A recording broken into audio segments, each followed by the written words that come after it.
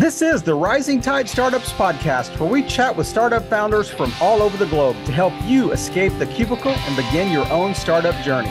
Make sure you take notes. Every episode of Rising Tide Startups is sponsored by Podbrand Media. Let Podbrand create and host your company branded podcast. Learn more at podbrandmedia.com. This is Kevin Pruitt with another episode of Rising Tide Startups, and I have a very special guest with me today, Dana Lindahl. Dana, thanks for joining us on Rising Tide.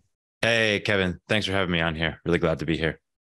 So before we hit the big red record button, we were chatting a little bit, and I said, I don't have very many people that are kind of in the podcast booking space on the podcast as an interviewee, and said this is like the flip side of what I do. So I mean, it is all my fault. I should have had many more of you guys on this call. But the thing that really stood out about Dana was just the activity and the service that their service provided to this podcast. So I'm just grateful enough that I just reached out to the last person that contacted me about a guest and said, I said, Kate, can your founder come on this podcast and share kind of the story and the backstory and really just talk about, podcast guesting as a whole. But before we kind of really jump into this, Dana, just if you and I met at like a networking event, how would you introduce yourself to me? Probably very loudly and enthusiastically. That's kind of my style. My name is Dana. My background is actually in lead generation. So I started a version of the company that I run now by starting an outbound outreach company, primarily for B2B companies to help them set sales appointments. And anyone who works in B2B now knows that there's 1 million of these companies squared that exist now that are bombarding your inbox every day, trying to get you to sign up for their services. And it was the huge influx of these other sort of companies that just caused us to take a look at the market. And it wasn't that, oh no, we have too much competition, we can't really compete with any of these people. It was more like, I'm not sure I want to still play in the space anymore. And my team and I, we had spent a long time, several years, close to a decade of really refining our skill set, which was how to find anybody's email address, how to reach out with something very compelling, and how to personalize our emails at scale. Mm-hmm. So that has turned into the pivot that we've now pivoted the company into a podcasting company. So we've taken that same skill set. And I like to joke that since we're no longer a sales lead gen company, that we're now using our skills for good rather than evil. But change the color of the cape.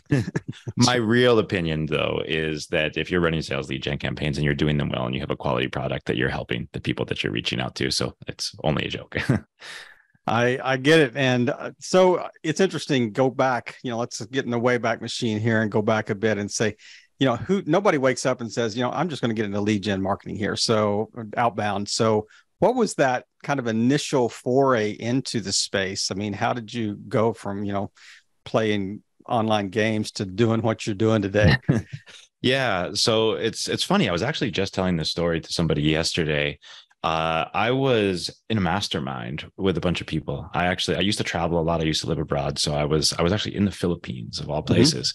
Mm-hmm. There's some guys, they now run a company called the Empire Flippers, buying and selling businesses. And so good friends of mine, they were running a mastermind, and I got beat up in this mastermind because I didn't actually have a business. I was a freelancer. I was a freelance writer.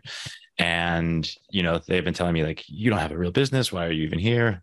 They did invite me, but it was a tough mastermind. But there was one guy in the mastermind, and he said, "Okay, Dana, you're a writer, right?" And I said, "Yeah." And he said, "What do you want to write about?" And I said, "I don't know." And he said, "Okay, so you don't want to be a writer." And it just kind of blew my mind in that instant, and I realized that he was right. And he said, "What you need to do is you need to pair your writing skills with another marketable service, and that's what's going to bring you, success. That's what's going to actually help you to start a business out of this." And I was young. I was maybe 23 at the time when all this was happening. And that's how I ended up starting a cold email company. I knew how to do good copy, but I needed to find another marketable thing to pair it with, because simply trying to sell copy to people, I mean, there's a bunch of great copywriters out there who have built fantastic careers. off of it, but I wanted to build something larger than simply being a copywriter. So that's how I stumbled upon this and started building out a team around things like that. And then eventually realized that I wanted to branch out from that industry. And we made a very advantageous move at the time that we did, because we pivoted to being a podcasting company at the end of 2019. Yeah, great timing. Just a few months before the whole world took content creation online and remote. Great timing. And I mean, being in the Philippines, did you utilize VA services as well at that time, or how did that come into play, in kind of starting your company? So at that time, when I was actually there, no, I was a freelancer at that time. So I was not using anybody. In fact, that was one of the points of contention in the mastermind. Was they asked me, what are your expenses? And I said, I don't have any. And they said, well, you don't have a real business. And I was really frustrated. But no, they were, in that sense, they were right. I'd been living at the time in Southeast Asia already. So at the age of 21, I moved to Bali. It was 2008. The economy was tanking in the US. I was a young kid. I didn't know what I was doing yet. I figured I could be broke living in California, or I had a friend that invited me out to Bali. Absolutely. I might as well be broke over there and try out life over there. So I've been living there for quite a while. I built a pretty good life for myself. The freelance thing was working pretty well for me, and I was still just a young guy. So, even though I wasn't making that much money, I was making a little bit more money than I was making in the US, in a place where I went a lot farther. And a third of the expenses, exactly, where you would be in California. So my wife and I, she was my girlfriend at the time. My wife is from Bali, and we were traveling a lot around Asia, and we were spending a few months in the Philippines because I knew some people there, the guys from the Empire Flippers, along with some other people. I did shortly after that hire several people in the Philippines. When I launched the lead gen company in the beginning, I actually hired a number of people pre-revenue, basically, right? Because I realized I had an idea, and I started, running some of these outbound campaigns for myself, and it was working. It was working really well. But in the very, very, very beginning of this, me as a young guy with an idea, I was trolling the internet and actually finding people's emails myself, and this is, you can find somebody to do this work for a very, very, very low rate these days, if not just have AI do it for you completely. But I was doing that stuff myself back then, just because I was trying to validate an idea. Once I realized it was starting to work, and I was setting up sales calls for myself, and I was actually getting people who wanted to buy what I did because I was demonstrating that it worked, because it worked on them. And by the way, this was over 10 years ago. I would get people who would come on the phone and they would say, wait, you run a company that will run a cold email campaign for me and get me the leads? I've never heard of that before. And now you can't find a person who is in B2B who hasn't heard of a company who emailed them within the past week to do that for them. That is crazy. And so I started this company. I started to get people who were interested in it. And I knew that I needed to go out and hire people to help me do it. So I hired, I think, 3 people. I wasn't pre-revenue, I guess, because I had a couple of people who had signed up for the service already. And maybe a little carryover copywriting money, Yeah, exactly. And so to say it was pre-revenue, but I believe that the first month's salary of these 3 people was exceeding what I had brought in for the company already. But I just knew that I was onto something, and that I wasn't going to make it if I just tried to do everything myself. So in that sense, I feel like I've avoided a lot of the common entrepreneurial mistakes, while making a lot of the other ones. But at least this one common one I avoided, which was that I didn't try to do everything myself from the very beginning, because in reality, I don't actually want to do anything. I want to delegate, and I want to strategize, and I want to, come up with ideas, but I don't want to actually do anything. I end up having to do some things sometimes, of course, we all do. But from the very beginning, I've always been very focused on getting things off of my plate and onto the plate of somebody else who could handle them most likely better than I would. And it makes sense. I mean, and it's not just the matter of, kind of the E-Myth idea that says, work on your business instead of in it type thing. But it's also, I mean, I'm an old geezer, so it's also this desire to develop people.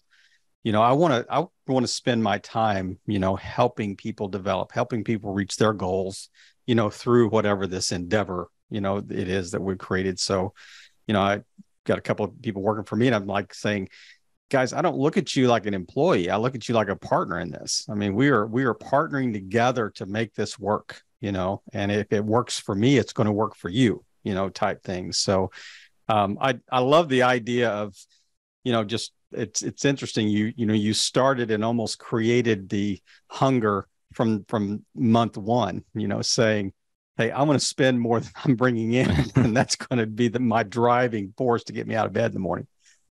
Yeah, I mean, it was definitely scary as I was doing it, because I was going from a place of literally having no expenses. So, everything that came in, I could keep. Mm-hmm. But it was actually a great mindset shift for me to go from being a freelancer to being a business owner, because I had to go, well, I can't keep all this money anymore. No. It's not all profit. I actually have expenses now. So it was a big shift, but it was the right shift that I needed at the right time. Well, and I mean, it's interesting. You said I didn't make that mistake, but I made a lot of others. But it's the whole idea that, are you failing forward? Are you pivoting positively? Type thing, and learning from those lessons. But I'm really curious about the transition. When you did pivot, the focus of the company pivoted from just this cold outbound to really drilling down in the podcasting space. Why did you make that move? What was the impetus for focusing on podcasting? So we had a partner that we had been working with already for podcast placement. So we had already been selling it as an upsell to our lead gen services. So we were doing a lot at the time on LinkedIn. A part of our LinkedIn lead gen service at that time was also doing some thought leader content, where we would interview the CEOs of the company and then turn that into content that we've written, and also book them onto podcasts as well. And it was going all right. We had the partner towards the end of 2019. I'm not sure exactly what happened with the partner, but they weren't fulfilling in the same way that they used to. And of course, this is causing problems for our customers. And we had a meeting on it internally of, well, what do we do? Should we look for a new partner? And somebody on the team had said, Dana, this is exactly our skill set that we do already. It's probably even easier than what we're trying to do for our customers already. We don't need a new partner. We just need to do this. Yeah. And I was initially resistant to the idea, just because, when you have an idea in your head of this is what we need to do, and someone presents you with something different, it takes sometimes a little bit of time to be like, wait. And then I realized, like, this person has the exact right idea. We can absolutely do this. And it wasn't an overnight switch. And I didn't switch the team. We kept the whole same team. So for a while, we were running with, two different websites and two different, I had two different emails, and, there were some customers of the lead gen company that had no idea about the podcasting company, and vice versa. There were some that were both. And then a really powerful moment happened for me at the beginning of last year, when I changed the homepage of the lead gen site to not redirect to our new site, but to just have a message that says, hey, this is our new project, and go over there if you want to learn more about it. Because it really meant that I was all in on the new project. Burn the boats. Yeah, exactly. And prior to that, it was always like, people would reach out. Yeah, hey, we can still help you out on this. And it was distracting us away from building out the business that we really wanted to build. And I will say, one of the things that I love about the business that I run now compared to how we were running it before, which a lot of it is exactly the same skill set, is before we would have a customer come on, they want to reach out to this type of person. So we build them a list, we set up email accounts for them, we reach out on their behalf, and, we do that. The next week, if we have another customer come on, exact same type of company, exact same type of targeting, exact same everything, just a different company, we can't really reuse any of the leads. I mean, we could, if we were unethical, we could take the same lead list and send it again. But even if we did that, we would never be able to draw on the relevance that we've already created between these companies. I can't reach out as a second company and say, hey, do you remember we reached out as a different company last week? And, would you like to get on a sales call with this company? Now, it just doesn't work in that way, but it does in the podcasting industry when we're placing people as guests. So, placing somebody onto a show has now started a relationship with that show. And we are now able to place more of our customers onto that show. And in fact, it's going to be easier to place more of our customers onto that show, because the host has come to realize that we understand what they're looking for. Our guests are high quality, and it's going to be easier. So it's more of a relationship-based business, using cold email and using good outbound practices rather than simply being good at outbound practices. So that's the one thing that I love. We're not starting from scratch from every campaign that we run. We are able to draw upon past successes to create more wins for ourselves in the future. And now here's a quick word from one of our new sponsors on Rising Tide Startups. Have you been wanting to start a podcast but not sure where to start? Well, now you can start a podcast in less than 24 hours. I'm David Ezel, and I'll walk you through all of the things that you need to get started today. Things like how to choose the right microphone, how to edit your audio, and how to find guests and build a pipeline of future guests. This course does a great job of keeping things high level while also diving into the things that keep most people from starting. Even better, if you use the code RISING at checkout, you'll get 20% off your purchase. But that's only if you use the code RISING at checkout. What are you waiting for? Start your podcast today. Are you using this strategy for the guest booking services? What's the next step? What's the output of the booking itself? Are you also using that content and kind of slicing and dicing it and using it for additional, marketing purposes, or is that up to the guest, or how does your company operate specifically in that? That output is on our roadmap. It's not something that we're currently offering to people right now. We don't have a current graphic design or even, eye for it on the team, which is why I want to make sure before we launch it, we want to get somebody on who's going to, help us do it the right way. It's interesting though, because oftentimes our customers will ask us about this, or not usually ask us if we can do it for them. It'd be great if they asked us if we could do it for them. We probably would have launched the service if we were getting more requests for it.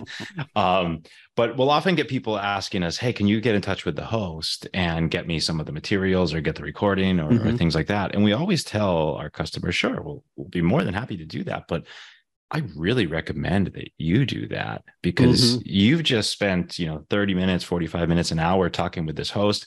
This host runs a podcast that's very relevant to your industry. They probably know a lot of people in your industry that you could be introduced to. I would not be, brushing off any possibility to continue the interaction with them. Yep. Every touch point is valuable, even if you're not, looking for new customers or something like that. That's a valuable relationship. And that's one of the things that I think people are not focused on enough when they're going on podcasting tours, is that the people that they're meeting along the way, podcast hosts tend to be super connectors. They tend to have huge networks just because of how many people they talk to on a monthly basis. And so I'm a little conflicted in that I definitely want to be doing this. I definitely want to be selling this as an additional service to our customer base. And I think that they would like it and appreciate it. There's a part of me that feels like I would be not robbing them of the opportunity, but getting in between them and the opportunity to continue to, form this relationship with the host. So I think probably there's something in there where we can launch something like this, but also be encouraging our customers to treat these relationships as exactly that. Yeah, there's no doubt. And I really like the way you're thinking in that respect about the relationship development and just the tapping into that network of the host, because you're right. I mean, mine's a relatively small, podcast, but it's amazing how many people that I can email and they would respond because of them coming on the show or because of, contacts that we've made. But is there a learning curve to, when you're reaching out to people and you're saying, hey, we can get you booked on podcasts, do you have to educate them first about the potential of this marketing channel? Or are you starting to see, most people get it already. I don't have to, really kind of educate them and, about the option before they consider it. Yeah, it's funny because, as things become more popular and ubiquitous in the world, there's always going to be the people who still need to be be on, the laggers. Yeah, exactly.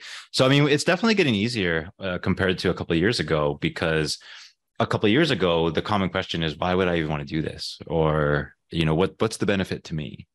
And they weren't seeing it. Now people get the benefit for the most part. Mm-hmm. The thing is, there's a lot of intangible benefits that come along with podcasting that people don't realize as well. And it's a little bit frustrating because in podcasting, it's very hard to track attribution. Mm-hmm. You know, if you think about the way that you listen to a podcast, you hear it while you're driving or at the gym, maybe you make a mental note to look this person up when you get home, and you do, and it doesn't get tied back to the podcast in any way. But we've seen some really cool results from our customers that, I mean, in theory, I guess we can't fully prove them, but we've seen it happen enough times over and over and over again to notice the pattern, which is when people come on, usually around 6 months after having started to work with us and booking a decent number of podcasts, people will tend to tell us that they see their sales cycle shortening and they don't know why. Mm-hmm. And at first we didn't know why either. A few people were telling it to us and we're like, oh, that's great. That's awesome. Mm-hmm. We're also starting to have people tell us around 9 months in or so, the quality of customer that they're getting in is just working with them so much better. So after we started hearing this enough times, we started down an unscientific process to prove something that we couldn't actually prove. Yeah. So the opposite of the scientific method.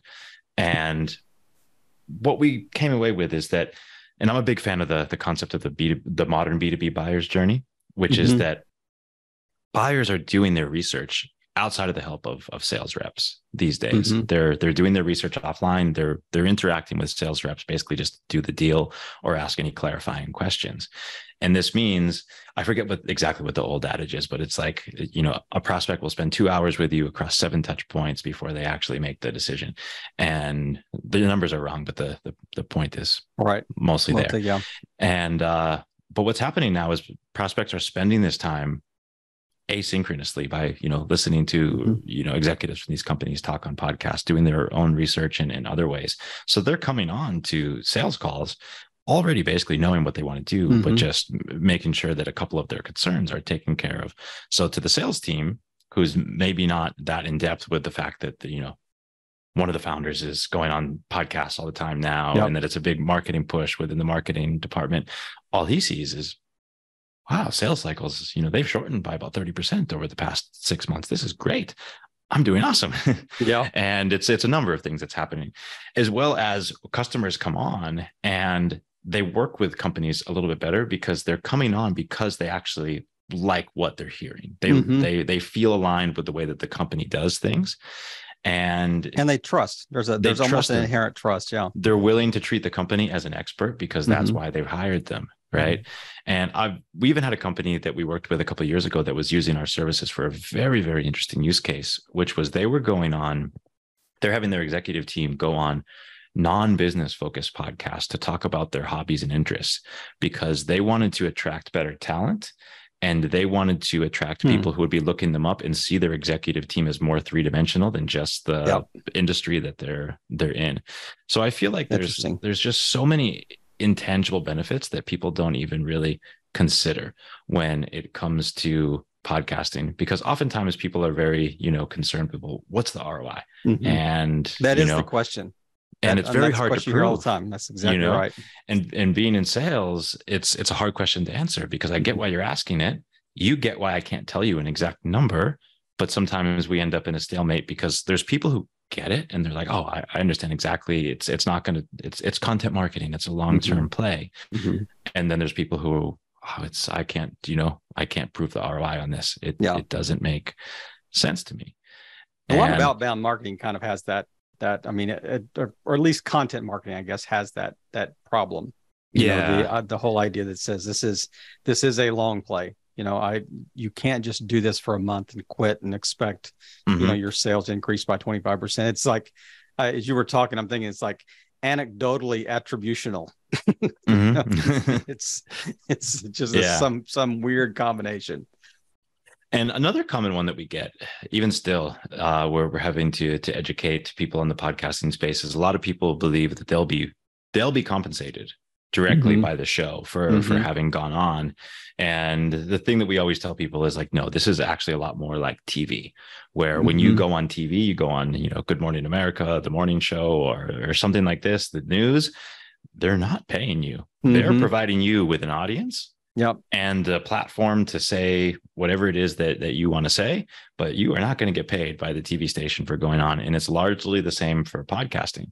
And we always tell people who are looking for paid speaking appearances, what you're looking for is keynotes. Yeah. And it is like, I mean, you're stepping into their network as well. I mean, every podcast that you go into, you're stepping into their network, and it is just kind of this honeycomb effect. You're kind of adding network upon network upon network. But the one thing that I noticed by interviewing 300 founders from 30 different countries, that it's interesting. They tended to go from like podcast to podcast, and there were the same general set of questions that they were asked often, especially podcasts that were in the same space. If you're in the startup, business marketing space, you're asked the same general set of questions. And there was never an opportunity for these founders to really go deep.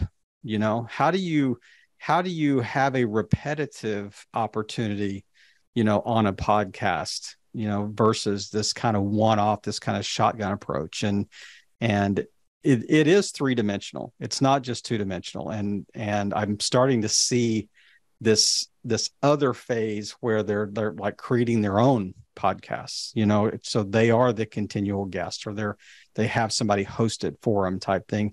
I've also seen podcasts used as lead generation sources, where you're interviewing potential clients, and to create good content in a marketing space. So talk about kind of the different dimensions. I mean, are any of these kind of in the 2.0 version of your company, or 3.0? Are you looking at, kind of project out 18 months to 36 months? What does it look like? What does your company look like? Yeah, I've actually been thinking a lot about this recently. To share something personal, my wife is pregnant right now with our first child. So thinking a lot about what the next 18 months are going to be looking like.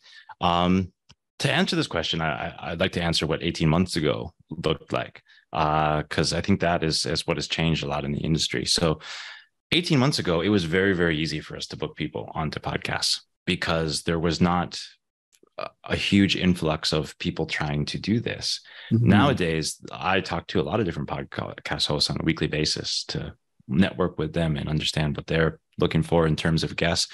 And they all tell me, we're overwhelmed with guest suggestions. There's too many people reaching out to us. Like the number one thing I hear from people is, I have a part-time job reviewing guest suggestions, and this is on top of my part-time job that I have of hosting the podcast. And so that's changed a lot for us in the past, year and a half, I would say, and that it's much more difficult for us to, actually generate the opportunities to begin with. We're still doing it because we're doing it by, creating relationships with people rather than simply being an outbound company. I think it's going to continue to get more difficult. I saw an industry report just this week that said there are 17 guests looking to be placed for every show that's looking for guests. So It's a huge imbalance, right? So I think where our company is going to be in 18 months, is actually going to be much more focused on serving hosts, but not necessarily serving hosts by providing services to them, but serving hosts in an effort to make it easier to place our guests. So I don't know exactly what this means yet. And I may be, thinking out loud and a little bit building in public here, because I haven't even talked to my team about any of this yet. I'm building that plane in the air. That's right. But I've been brainstorming a lot about this just over the past week, in that I believe that a lot of the future for us is going to be in supporting hosts in their efforts of growing their shows, and a bit of a reciprocal process. And we're going to be providing guests to them, helping to promote these episodes to bring more traffic to them. There may be services that we're offering to the creation side, the host side, by that point. But I feel like there's a real opportunity here to really increase what we're able to do for our customers on the guest side by appealing more to the senses of what the hosts want to do. Because in essence, at the end of the day, what we are doing is we're running a two-sided marketplace where we only get paid by one side. Right. And where the demand is heavily outweighed on one side than the other. So we need to focus in a little bit of a non-balanced way to create that balance for us. But it's interesting. I mean, the gear started spinning when you were talking about that. So yes, it is a two-sided marketplace, but in essence, you are serving the interests of one for the most part. So you're serving the interests of your client to get them booked on podcasts. But it's interesting how I had never really thought about it this way, that there is almost a missing middle piece that is the facilitator of truly the facilitator of those two sides. So how do you curate opportunities, and how do you curate people to fit those opportunities, instead of just kind of saying, I am working on behalf of the guest to get them booked on podcasts? Where's that actual neutral, DMZ, that middle ground that says, this is really where, the rubber meets the road, so to speak. So I would encourage you to really kind of drill into that. And I mean, I can see there's a little slight gap, in that particular thing. Well, it's really interesting what you just said, because I believed it fully for a while until I was presented with an alternate idea, which is, you said, yeah, it's a two-sided marketplace, but really you're serving one side of the marketplace. But actually, I disagree. Mm-hmm. Someone said to me, also at a mastermind one day, the hosts are your customers. And it made me go, wait, but they don't pay us. It doesn't matter. They're still your customers. You still need to keep them happy. You still need to work with them and service them and fulfill them in order to provide your service to the other side. Right. And it wasn't until that I started to consider the hosts as being my customers that it all got a lot easier. I was very frustrated at that point. The question that I was asking in this mastermind was, hey, it used to be very easy for us to be able to make connections with hosts and get our customers booked. It's been getting a lot harder recently. And people started drilling down with me and asking questions. Well, how are you going about this? How are you treating them? Are you actually treating them as partners? Or, which isn't to say that we are just treating them horribly or anything. Right. It was just, exactly. It was a little bit more transactional back then is the way to describe it. And as I started to explain how we go about it, it became very clear that when someone said, your hosts are your customers and you're just not realizing it yet, that's when everything changed. And it became very simple for us to get better results for our customers, because we actually started, we're very good at outreach. We're very good at, setting up calls with potential prospects and things like that. I would affirm that. It wasn't until we started treating hosts as, potential quote unquote sales targets with nothing to actually sell to them, that everything changed. And we actually started to realize that, hey, we're running a two-sided marketplace here and we need to manage inventory on both sides. Yeah. And that, I mean, we can, I think it's a little bit semantics, how we were kind of approaching that, because I agree wholeheartedly. You are serving your hosts. There's no doubt about it. Maybe I was just thinking about weighing the interests of, who you're working with for, whatever.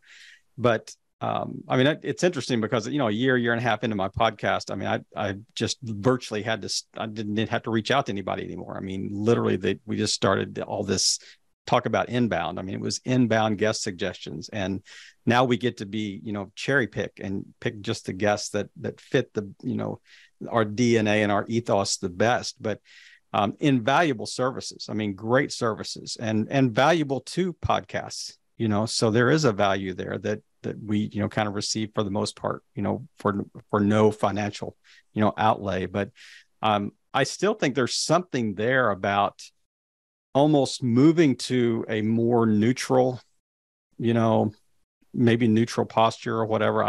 And it's early days. So, I mean, it's just when you were talking, I'm just thinking, I really never thought about that, but there might be something, there as they're making this transition to differentiate yourself from, other booking services type thing. But you guys provide such a quality service, and your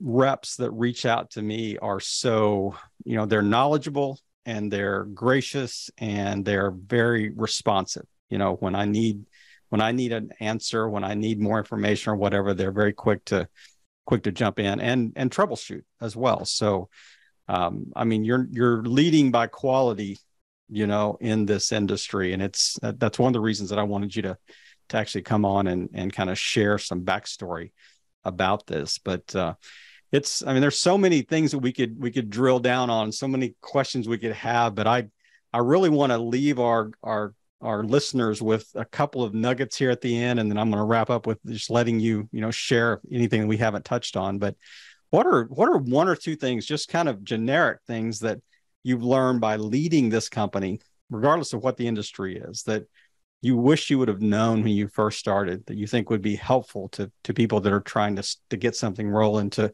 then they're getting dogged in a mastermind for not having a business? Yeah. I'll get a little bit vulnerably here and share that we went through a really tough period at one point with the company. And it was actually because we were so good at selling our service. And it was a little bit of a weird situation for us where we had been selling. And we sell for a lot of things upfront. Mm-hmm. And we were oftentimes in many months way overselling what we could ever fulfill, because we're really good at generating leads. And, it was once we ramped up the sales team to be like an actual proper sales team and seeing what they could do and how much we could scale it, that it was, it was hard to turn down those sales, Mm-hmm. And for a while, it ended up in a situation where we've always been cash flow positive, but there were some times where we took some real losses on the P&L to, mm-hmm. Because the way that we realize revenue, if you pay us up front for a certain number of bookings, we're going to defer all that revenue until we actually make the booking. And mm-hmm. that's when we're going to realize it on our P&L. And so it ended up in a situation where we were unable to sell our way out because more sales were hurting the situation by, we had work that we owed, but we needed to continue to sell. So I always, I hear a lot of different pieces of advice. Always charge recurring. Always charge up front. Never do project-based. Always do project-based. Everyone has a different mm-hmm. take on what you should do, right? But in general, saying charge up front is a good piece of advice. Get the money up front. It's definitely a better piece of advice than get the money afterwards. And have to chase it. Yeah. But it really got us in some trouble. And it wasn't exactly that we were taking the money up front, is that we weren't paying enough attention to that side of things, to the, I guess, inventory as a service company, which isn't usually a thing for most service companies, but it got a little lopsided for us. So that was one thing that I never would have expected to happen, that, selling all these people up front and keeping the money is going to hurt us a lot in the long term. And we're not going to be able to sell our way out of this. That makes perfect sense to me now. It seems kind of dumb as I say it out loud, but in the time it caught me with my pants down, right? For sure. But you wouldn't have known that coming in. It's unique to, this type of business. So what's one other thing that comes to mind that you think would be helpful? Another challenge that we had is when we, I'm sure you're familiar with GDPR. Mm-hmm. And when GDPR first hit, I was actually living in the EU at the time, which just added insult to injury, that I had to be physically in it, not just digitally in it. Exactly. And having run a cold email company, I didn't think it was going to really affect us because we didn't have too many customers in the EU, and everything just started to go to spam overnight. And it was really an algorithm thing, because, they changed the algorithms in preparation for GDPR. All of a sudden, I'm getting Viagra emails to my inbox and everything that we're sending to our clients, which we'd never spent any time focused on deliverability or staying out of spam, because we weren't sending spam. We were mm-hmm. sending highly personalized, targeted emails to people. Anyways, this almost resulted in us being unable to provide anything to our customers because, nothing was going through. And at this point, we were not charging up front. We were charging on performance for everything that we were doing. And it actually kind of led into my decision with the new company of let's start charging, for things mm-hmm. up front. And so anyways, I was trying to hire people, and it really wasn't until we just switched to LinkedIn that really helped us to get out of this. And I think the takeaway for me, which I've used to apply in so many other areas of my life, is that sometimes things just suck and are hard. And the best decision is not to try to fix it and just do something completely different. And it's not always the answer. Yeah. That can get you in some trouble too. But I wasn't even considering that at the time when I was so stuck in it. And it delayed our switch over to LinkedIn, which was a good switch for us temporarily, by a little bit longer than it needed to. So nowadays, when I'm presented with a big challenge like that, I always try to look at it in the lens of, am I making the right decision by trying to fix this and make it work? Or should I just throw it in the trash and move on to something completely different and start fresh from there? I love that. And that is what we talked really early in the podcast about pivoting positively. You know, it is, you know, the necessity is the mother of invention. So, you know, it's like, how do you were forced to do something, either, you know, fish or cut bait, you know, type things. So and that is so true of anything that you're doing, you know, when you're faced with these obstacles. I mean, some people just think it's their divine calling to just power through whatever the obstacle is. And it may be the absolute worst thing to do. You know, or they think that they get like extra credit points for having worked so hard at it. Exactly. That's right. I get hustle style points, you know, for doing it. But we covered so much ground in a pretty short period of time. But is there anything that I just haven't asked you about that you think would just be really good to close with, and maybe just tell people where the best place to find you online and the services you guys provide? Yeah. So people can find us online at legendarypodcast.com/guest. Over there, you'll find a whole lot of resources that you can use for your guest podcasting journey. Another tip that I can always give people is, when you're doing a podcast, the host at the end of the show is always going to ask you, how can people get in touch with you? This is your time to shine. Yeah. Most people will waste this opportunity and say, hey, go find me on LinkedIn. Here's a tip. An introvert will never go find you on LinkedIn and reach out to you. That's not how they operate. So I always recommend for people to have something prepared that's easy to remember, with a URL slug that's, you know, very simple, and helps them to build upon some of the things that you've talked about on that show today. This allows them to continue to gain more value out of you. And it allows you to potentially be able to continue marketing to people if they sign up and opt in for whatever you have for them to continue learning from. So that's the one I tend to use for people. I recommend everybody to do this when they go on a podcast, because you're providing free value to others, as well as making it easy to, you know, actually stay in touch. Don't send people to your LinkedIn, and don't send them to the homepage. They won't know what to do when they get there. So legendarypodcast.com is the best place to find out more information. And Dana, just thanks again for just taking time today, just sharing the story behind, you know, your many pivots you've made to land where you are today. And in a unique way, I want to thank you for you and your service for really just playing your part in helping all boats rise in a rising tide. Dana, have a great afternoon. All right. Thank you so much, Kevin. I hope you heard some great takeaways from our guests today. Make sure you reach out to them, and thank you again for playing your part in helping all boats rise in a rising tide.